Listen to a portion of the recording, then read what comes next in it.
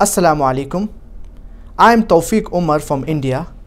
Please advise our youth how to use the social media in an Islamic way and what is prohibited in it, especially WhatsApp and Facebook. Social media, it has a huge reach. The most popular among the social media, it is the Facebook. It has more than 2.5 billion monthly active users. After that, it is YouTube, which has 2 billion monthly active users. So social media, it has a huge reach. And social media per se, it is not haram. There are various social media platforms. For example, YouTube, Facebook, Twitter, Instagram, etc. Social media can be used for the good purpose or can be used for the bad purpose. For example, a knife.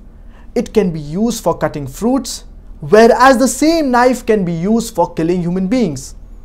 It depends upon how you use the knife.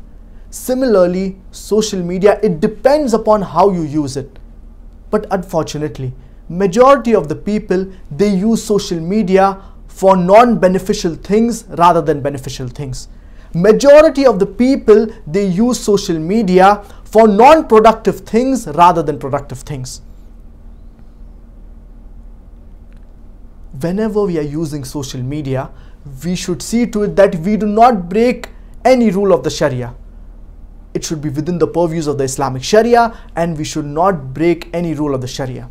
This is very important.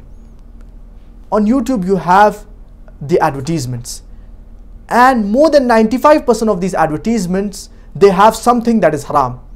They either have women without hijab or they have music. Even Facebook, it has things that are haram: women without hijab, music, obscenity, nudity, etc.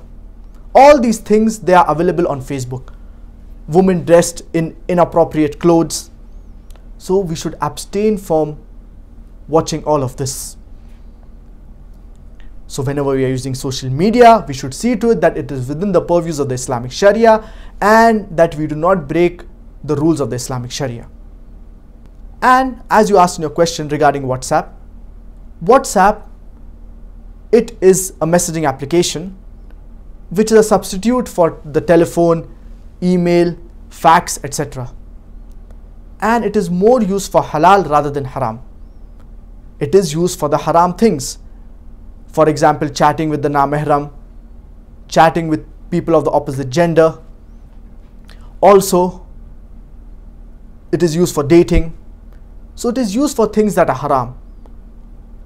But whenever we are using it, we should see to it that we abstain from these things that are haram. And we have several channels on YouTube. In fact, majority of the channels, they involve in something that is haram. We have the example of T-Series, which is the most popular YouTube channel. It has no less than 123 billion views. Not million, billion.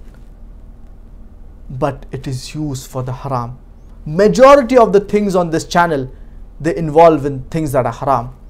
Women without hijab, music, women dressed inappropriately. They have huge popularity. And if we use it for propagating the message of Islam, inshallah, we will get reward for this. We can have daily videos, we can have monthly videos, we can have weekly videos.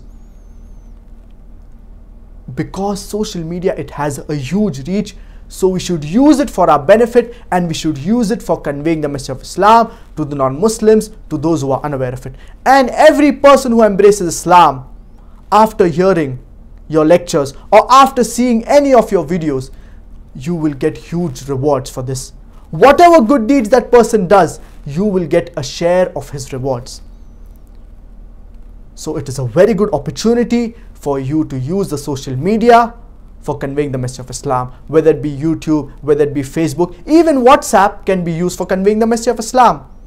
You can share good Islamic videos among your friends, among your colleagues, on groups, etc. So in this way, we can very well use the social media for our benefit and use it for conveying the message of Islam to the non-Muslims, to those who are unaware of it.